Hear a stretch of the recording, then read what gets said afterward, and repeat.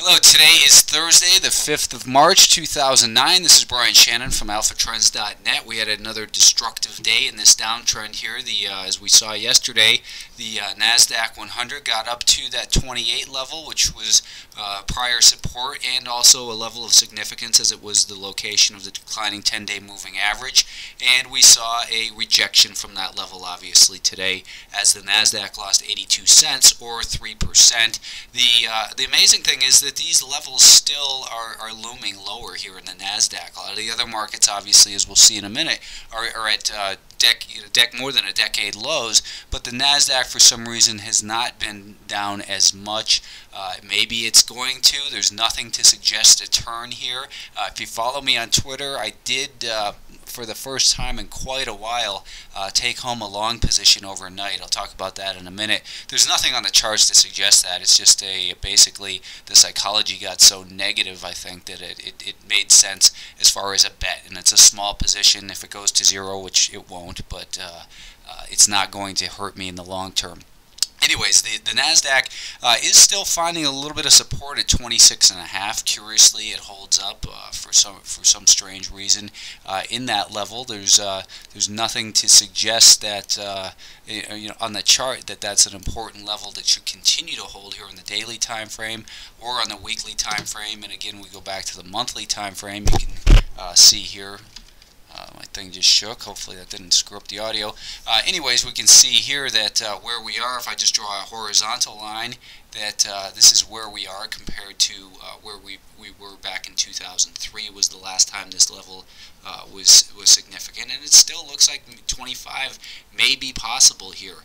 I had bought a little bit of BGU, which is a triple long S&P 500 fund in my IRA, and I plan on holding that. Hopefully, I think the best case scenario for tomorrow would be a gap lower in all of these markets, and then a violent recovery, something similar to what we saw in November. It doesn't feel quite as bad as it did back then, but this has been a slow bleed, and hopefully this employment report tomorrow is maybe the catalyst for that.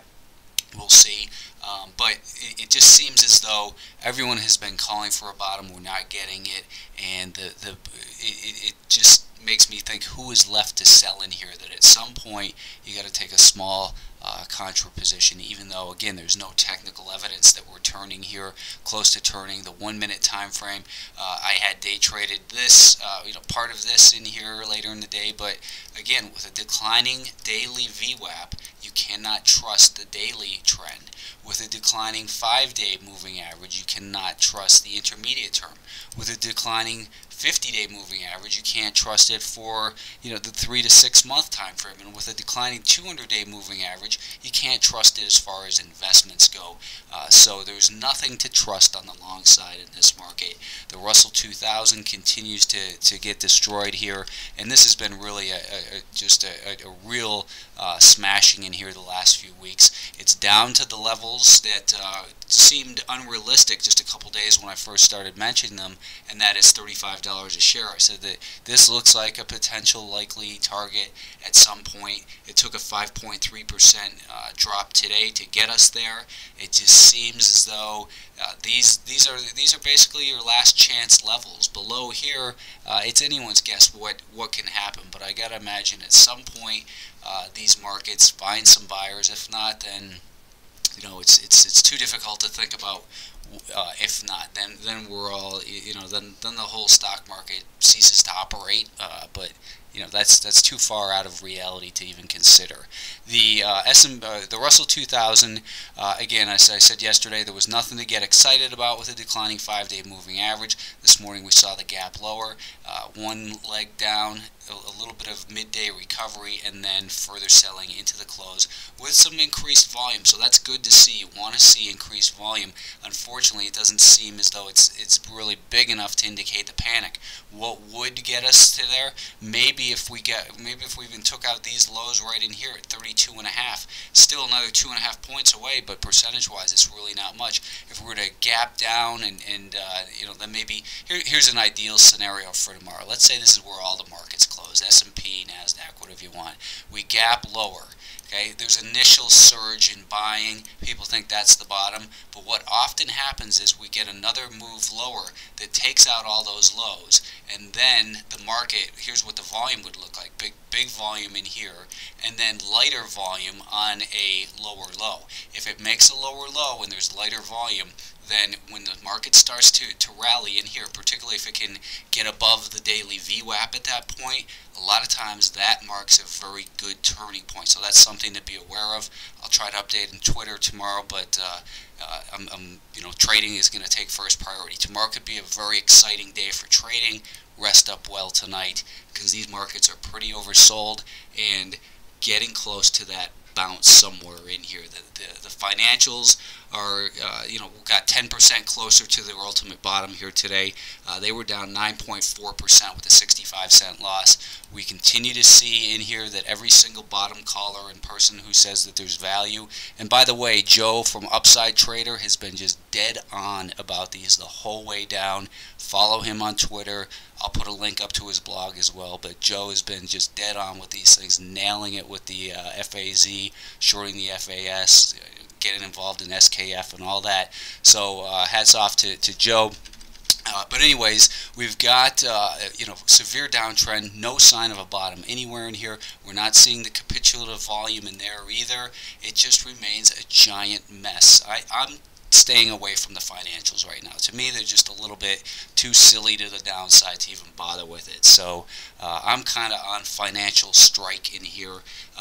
The spiders, the SPY was down $3 or 4.08%. As I said, I own some BGU, although it's not meant to track the SPY, that is the BGU. It does track it very closely.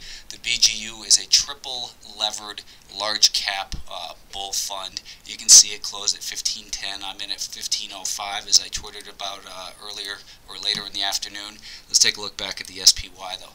S&P 500, we're down into that range that seemed very unrealistic when I first posted that longer term chart last week. But these highs from 1996 and this range from 1996 are basically 68.5 down towards about 64. I'm going to hang up on this person.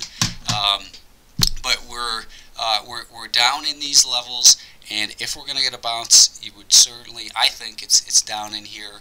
I've got a small position. Let's see what happens. As I mentioned, it's a complete gamble, and I usually don't like to mention when I do an undisciplined trade like that, because there's clearly nothing at all to suggest anything bullish on any of these charts, on any of these time frames. I still think a likely and a favorable scenario would be a gap down towards even 67, 66 and a half. That would be really nice to see tomorrow. I think we would see big volume, and then we would also see a lot of short covering, and tomorrow could be a massive day as far as volume goes. That's just one scenario though. Don't get locked into any one belief, especially when you look at every objective fact on every single one of these time frames that just continues to scream bear market. There's nothing fundamental here to suggest a turnaround. It's basically, as I had said, a bet, and that's where I am. Hopefully no one follows me and gets hurt, but we've got a lot of levels of potential resistance up above. Obviously we gave that $70 level up as far as support today. We got down to what was today's intraday low? Today's intraday low was 68.17 on the 1 minute time frame. You can see there was a little bit of recovery here late in the day, but still clearly below that daily VWAP. This market's in a mess.